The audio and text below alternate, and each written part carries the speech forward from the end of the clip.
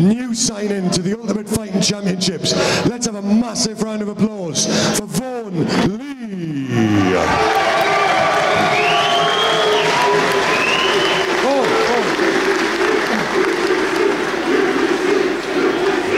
So Vaughn Lee, ladies and gentlemen, clearly brought the half of UTC in with him.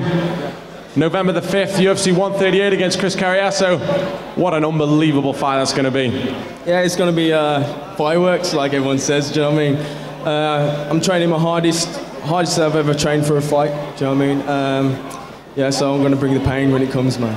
I mean, how's preparations going at the moment? How's your camp progressing? It's good. I just come back from Thailand, where I've been working on my stand-up.